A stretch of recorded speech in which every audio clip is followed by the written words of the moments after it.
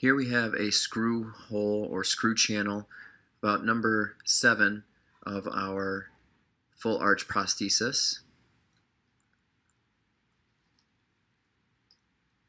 And I want to explain a couple of these control points here.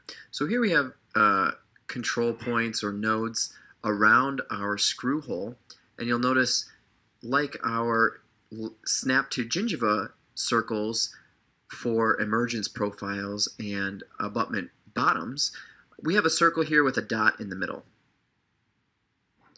And that is grouping these nodes all together.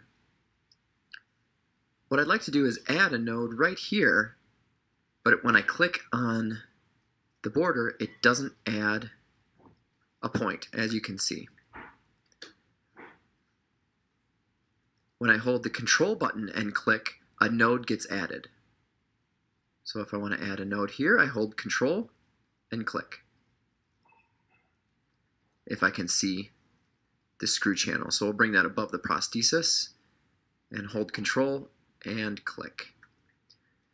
So that's how we add nodes. We have control arrows just like our custom abutment borders, and we can widen a selected area of our screw channel based on the node. If we zoom out a little bit,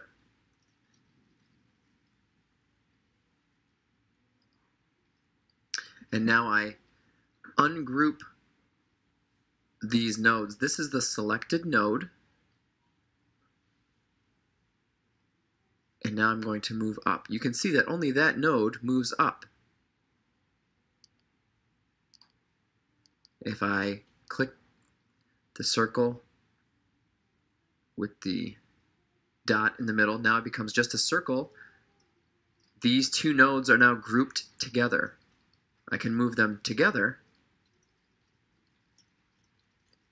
if I want to customize areas of my screw channel. So that's a quick tip if you need to further define your anatomy of a screw channel.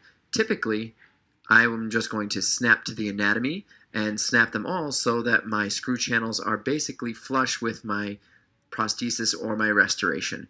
But here you can add certain customizations where part of the screw channel may be above the restoration and other parts may be flush with the restoration. You might use that in a case where the screw channel doesn't go right through a tooth. Maybe it goes in between the teeth and you need to form your screw channel accordingly. So that's a quick tip for further defining your screw channel border.